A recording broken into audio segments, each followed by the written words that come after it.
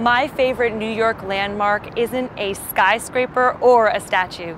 It's a bridge, the Brooklyn Bridge. I see it every day, but I bet you recognize it too.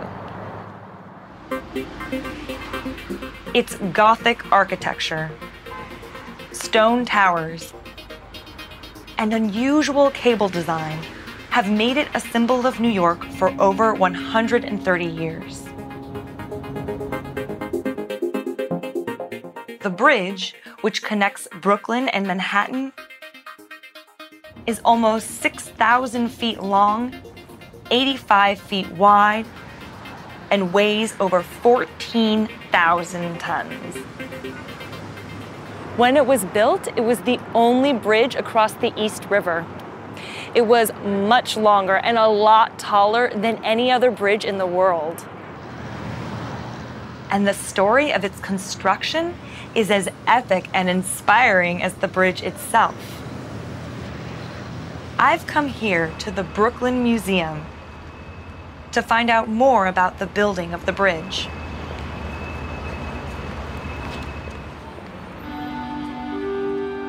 John Augustus Roebling, the man who designed the bridge, was an immigrant from Germany.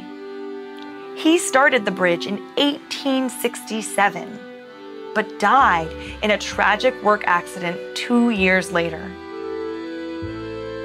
His son, Washington, who was also an engineer, took over the project, but he too suffered tragedy during the bridge's construction.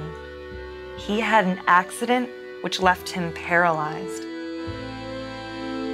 Fortunately, his wife, Emily, who had also studied engineering, was able to help.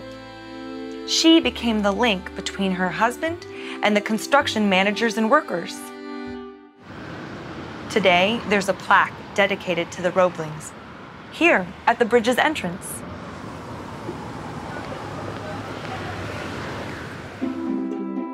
The workers that built the bridge were only paid $2 a day.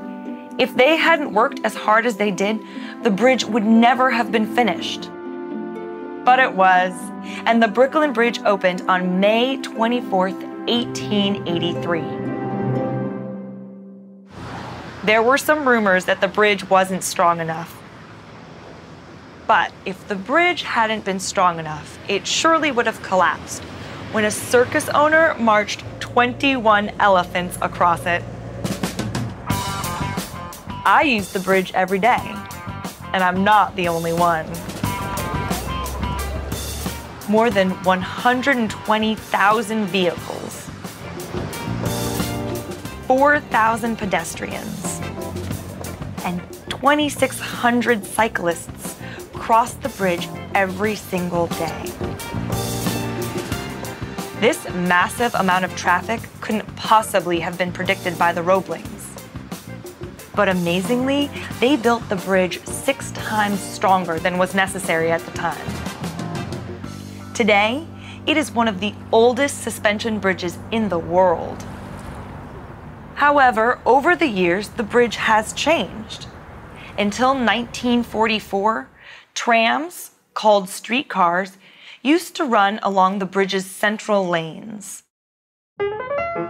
Today, the bridge has 6 lanes for vehicles and a central walkway for pedestrians.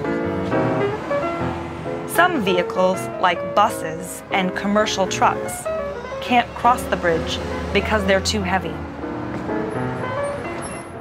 In the 1980s, the bridge's floodlights were switched on, and this night view became one of the most famous sights of New York. Whether viewed by day or night, the Brooklyn Bridge is a magnificent structure. It is a global icon that has often been called the 8th wonder of the world.